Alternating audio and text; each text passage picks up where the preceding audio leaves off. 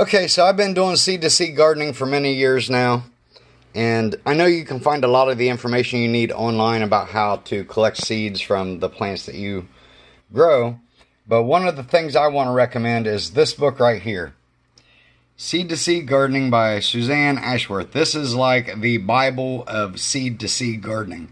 And, you know, there are some vegetables like cucumbers and squash and pumpkins, watermelon, those sort of things, you know pretty much what the seed is. Peppers, tomatoes, you pretty much know what the seeds are. But there are some things that you have to grow for 2 years, and onions being one.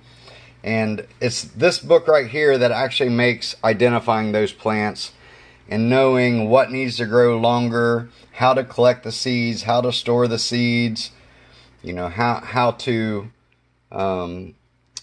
keep the seeds longer, you know, than just say 1 year for the next harvest and that sort of thing. So this is really a great book. I'm going to recommend it. I'm also going to leave a link to it in the description. I got it off of Amazon. I've had it for years now, and it does come in handy. Even though I know pretty much all the plants I grow, I know how to do seed-to-seed gardening. But, you know, there are some times when I try new vegetables or berries and that sort of thing where I don't really know. And this is a great book to have. And one of the things I want to show you is kind of laid out in a really good way. How to save the heritage seeds, pollination, the importance of pollination, flower structure, maintaining purity. And what that means is, for instance, if you were going to grow corn, 2 varieties of corn, you really could not use those for seed-to-seed gardening if those 2 varieties of corn are planted in the same garden. The other thing is, too, if it's a hybrid seed, you can't really use those for seed-to-seed gardening. So this is for heirloom seeds, pretty specifically. Anything that's not a hybrid. How to clean the seeds once you harvest them. How to store the seeds. And then it goes in by the plant.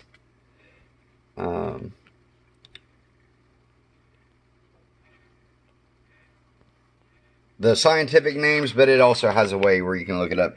See, there it has scientific name, what group that it's in, scientific name, what it actually is. So you can look it up that way. These are also sorted in the book by the group. And what else is there?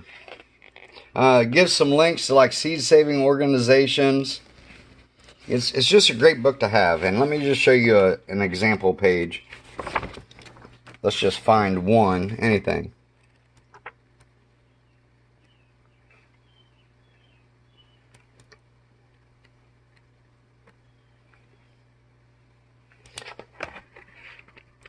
Daikon radish.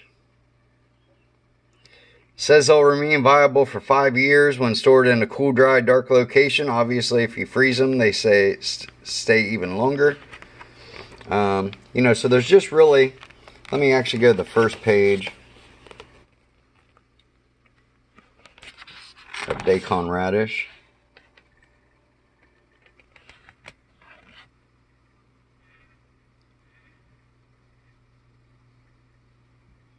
So it says here almost all radishes are annuals, but some are biannuals. The biannuals are the ones that have to go 2 years, like the onions.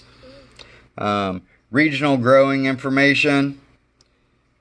Northeast, Mid-Atlantic, Southeast Gulf Coast, Upper Midwest, Southwest, Central West Coast, Maritime Northeast. So it's just really great information to have on the plant, how it grows, how to collect the seeds, how to store the seeds, and that sort of thing.